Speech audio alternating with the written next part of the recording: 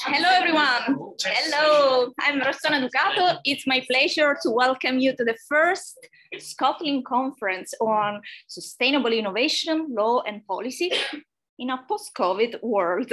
It's great to have you in Stirling. It's very nice to see you in 3D.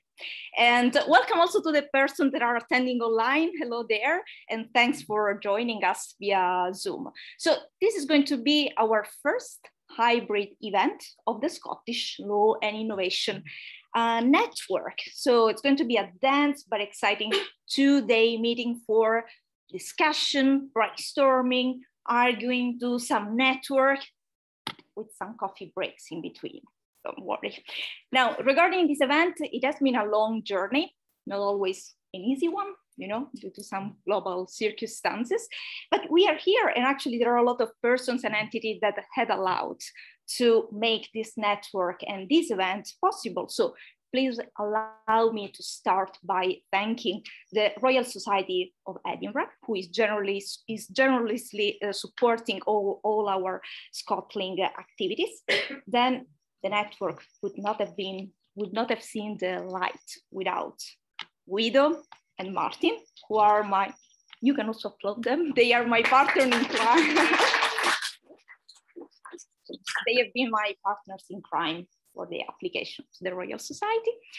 I wish to thank in particular Guido, because he's actually the mastermind behind this idea of putting together scholars, researchers, professionals, experts in the fields of law and innovation based in Scotland, and make them talk to each other. Very simple idea, but something that was missing.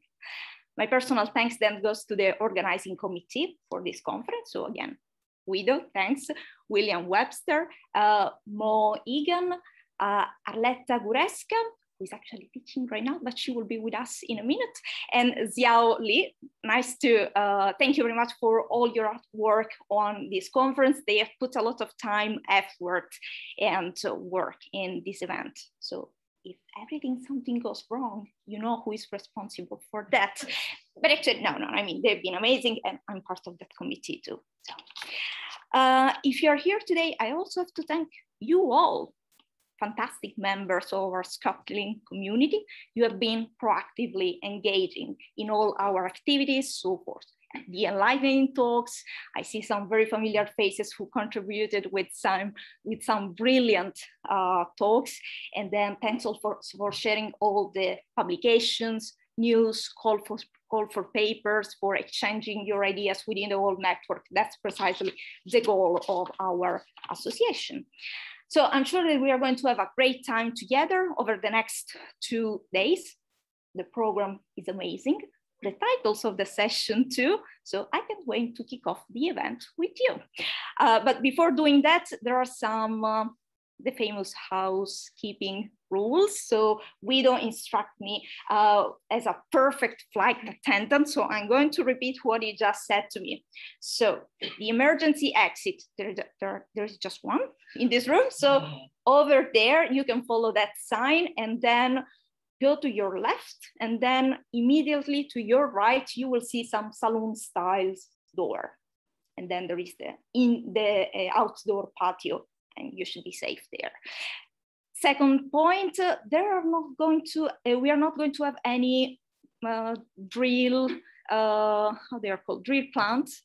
There are no drills planned. No drill plants. So if there is a fire alarm, there is likely to be a fire. So reach the exit, the one that I was saying earlier. What else? COVID measures. So as previously communicated via email, you are all invited to wear your mask indoor unless you are exempted or you are seated and distanced. So I see that everything is correctly in place. What else? This is the personal computer of Guido. So you will be called to do your presentation here. So people online will see your face. So before approaching the computer, Here there's a dispenser, so you can wash your hands, then put your hands on Guido's computer, do whatever you want, well, do your presentation, and then you can also check his emails in the meantime if you want, or buy something with the credit card information stored on the laptop, and then wash your hands again. I think it's all. Yes, did I forget one? No? Okay, so it's with a great pleasure that I'm going to open the panel of our conference. So I will invite all the speakers of the panel to join the main table, to come to the table. We are going to have 4 speakers, members or friends of our community. They are coming from the world of practice, industry, and civil society. They will introduce their work and some recent activities that they are currently doing and that can be relevant to the scope of our network. Each of them will have 10 minutes, and I will supervise that this time limit is respected, and then we will open the floor for questions from you and also from online. So I will start, and perhaps I can already share the relevant PowerPoint presentation from her.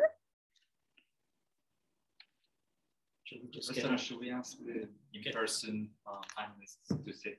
Yes. So all the panelists can join.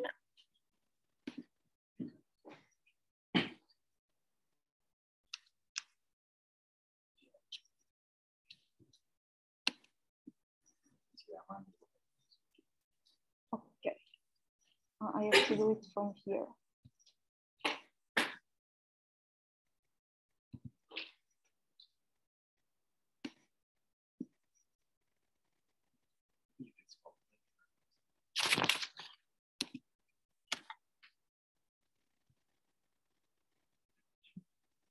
Yeah. So it's not.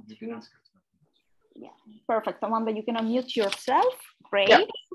And I'm going to turn this immediately. So we will start exploring the state of the art and future perspective of law and innovation in Scotland with Amanda Millar. Amanda is a lawyer who has committed her legal career to ensuring that voices of the underrepresented are heard, a value that she brought with her during her time as president of the Law Society of Scotland. Apart from her professional career, Amanda has also worked as a tutor and lecturing in law at the University of Strathclyde, Glasgow Caledonian, and Dundee. As a representative of the profession, Amanda was first elected counsel in 2010, and then she served on a number of committees. The list is very long, so Amanda, apologies if I cannot read all the committees that you have chaired. It's amazing. Amanda is a founder member of Law School Tech Advisory Board, and we'll probably hear something interesting from about this initiative of the Law Society. So I'm going to turn the audio in the power of technology, you know. So you have human intelligence here operating. Okay, and you should be able to listen better in this way. So Amanda, the floor is yours.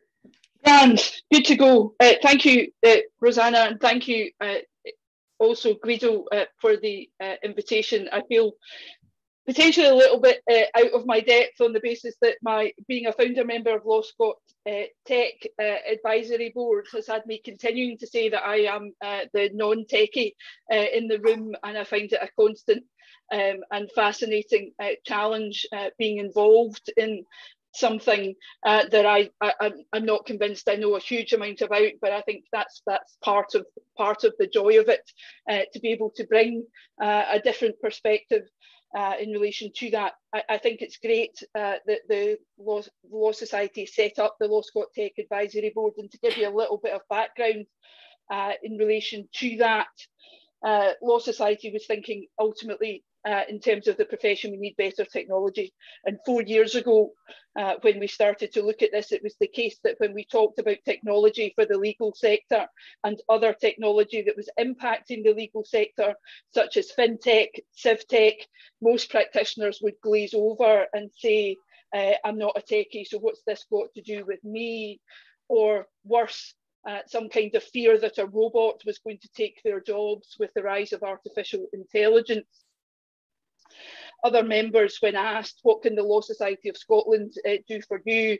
When we asked this question in the context of technology, the answers we would get would invariably be along the lines of, we need to be embracing technology, but to do that, we need to know what's out there and also to be able to influence its development.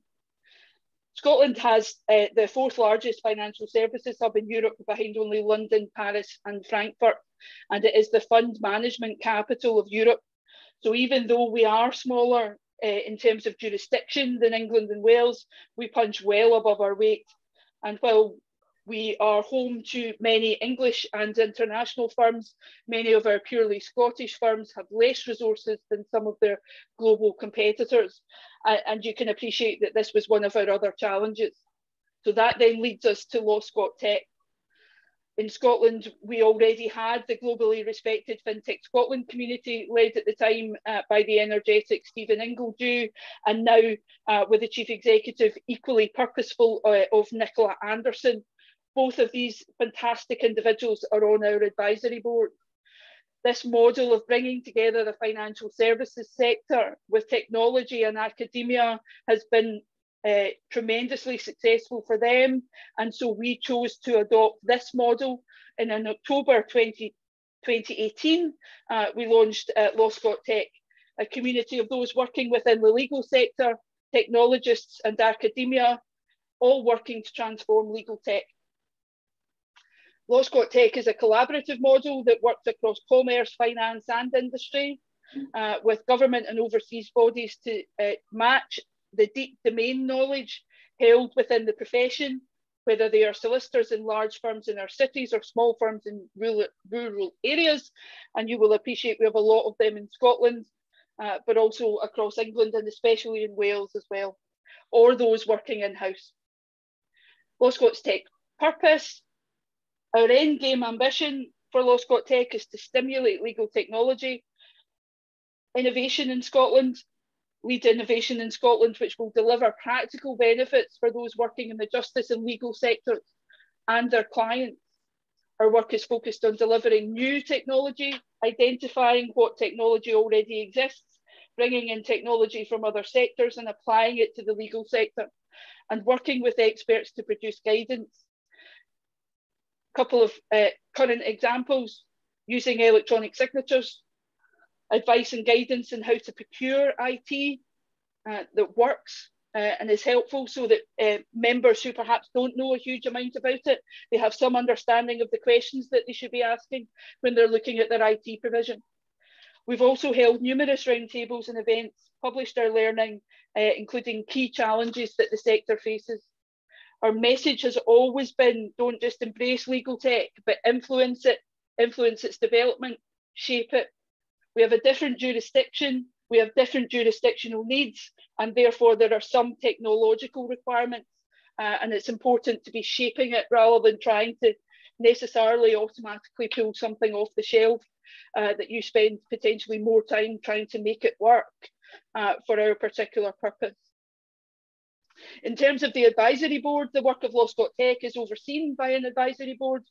As I've already mentioned, it consists of solicitors. It has a representative from the Faculty of Advocates, not the representative that we have here today, but another representative, and those working in law firms in Scotland, technology companies, and representatives from the fintech community.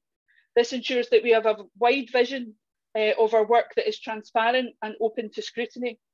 By facilitating a constructive dialogue, we have learned so much in just 1 year. We have now stronger relationships around the world as we seek to collaborate where we can. That's been a bit of a challenge in recent circumstances, but looking at technology, it's important that we continue to seek to develop cross-border opportunities if we want to engage tech companies to invest in any jurisdiction. We are founding members of the Law Tech UK Regulatory Response Unit, which not only helps legal tech companies navigate the legal regulatory landscape, but also strengthens our own relationships with other regulators across the UK. I mentioned earlier legal technologists. In 2018, we started Law Scot Tech. We also launched our legal technologist specialist accreditation to recognise those who can be both a lawyer and a techie.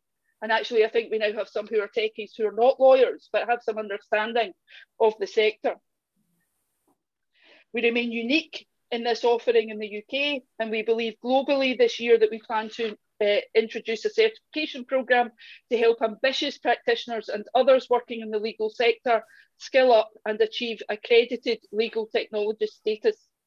This status is a high bar and available to anyone from anywhere around the world who can satisfy our standards.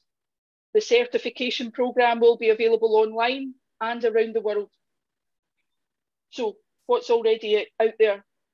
There are 41 members of the Law Scot Tech community, too many of them for me to list in a 10-minute window that I'm already eating quite significantly into, but they are all available to see on our website, and you see the website details on my contribution towards PowerPoint, which is the extent of one slide.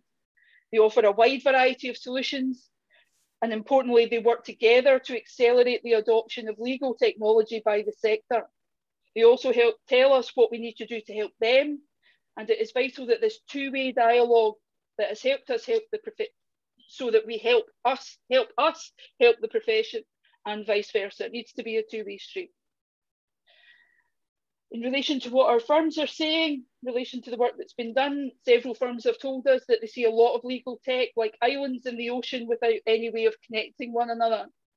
Input and output are not what lawyers are looking for. The effort to interface different pieces of tech to each other to give a coherent service to a client can be time consuming, which can drive people back to old ways of working. And in the current climate, old ways of working is arguably not the way forward. Firms are asking legal tech providers to collaborate to make their solutions interact better. Firms are also telling us that the basics are still as important as ever. The less exciting infrastructure solutions that are essential foundations to enable the sexier, new, innovative solutions. It's not all about customer experience. Let us not forget that efficiencies improve profits, and that's just as important. It also facilitates businesses being able to continue to invest and develop. Is this a threat or an opportunity? One of our advisory board members was misquoted in 2018 by an American media outlet saying AI could replace human interaction in mergers and acquisitions work. It was a phone call and there were some jargon barriers, so it was not intentional, and the rest of the article put it into context. However, what was actually said is AI can help firms reduce the risk in mergers and acquisitions work to a minimal level, but it will not replace the role of the lawyer. Instead, it will deliver a better service. This is our view of legal tech. It is not a threat, it is complementary. It will speed up work, it will support lawyers doing a better job, it will lower risk, and it will importantly help lawyers across the globe rebalance their work and personal lives. Now, show me a jurisdiction where we don't need to help lawyers do that.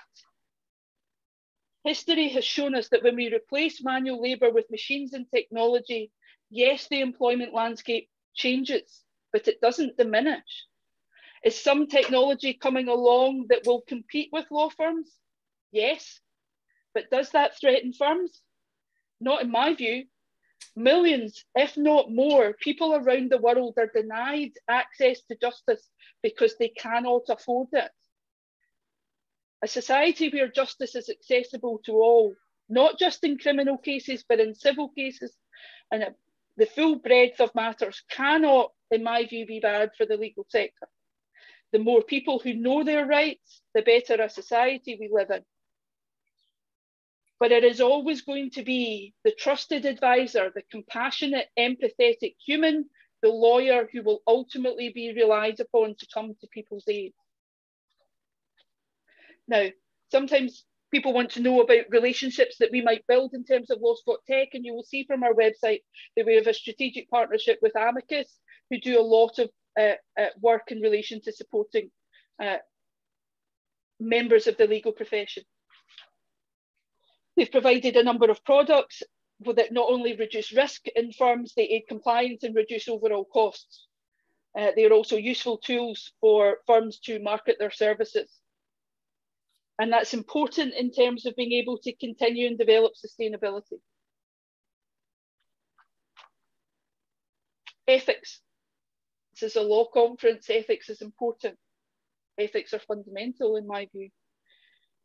The International Bar Association conference in Rome in 2018, an entire day was devoted to discussing the ethical arguments around liability and AI in particular. And that's going to be an ongoing conversation. That's not what we are here for. I think the biggest risk to legal tech is failure of lawyers to engage in it, to shape its development, to leave it to others who are not lawyers or don't have any comprehension of the sector and its standards and its contribution to civil society. That's not to diminish the importance of the ethical arguments. It says here, I love the law. I love elements of the law. And like any lawyer from any corner of the globe, I will willingly debate jurisprudence, perhaps not till the end of time, but I'll certainly debate ethical standards, particularly in the current climate, for quite some time. But we don't have a shortage of people who can help us with that. There are much brighter, more capable people at this conference today who can debate about ethics and the importance of that in relation to dealing with technology. But in order to contribute to that debate, you need to be in the debate about technology within the legal profession.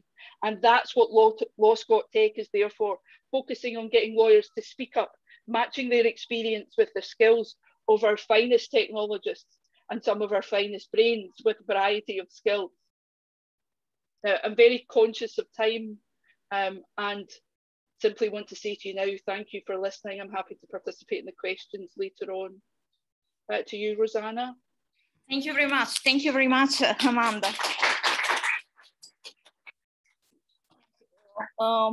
Yeah, I mean, your words about the importance of the figure of the legal technologist and the fact that we have to drive the building and the construction of this technology rather than, just suffer and be subject to this legal technological determinism. Yes, that was a very good point. Then I think that there will be some questions during the Q&A about this accreditation program that you have, that, as you were saying, is unique of the Scottish environment. So it's going to be particularly interesting for us. So I'm going to give the floor now to the next speaker, Mariano. Mariano Dellisanti is a legal and policy officer at the Open Rights Group, where he supports strategic litigation and political advocacy efforts. He currently works on promoting privacy in the online advertising sector, and I quote,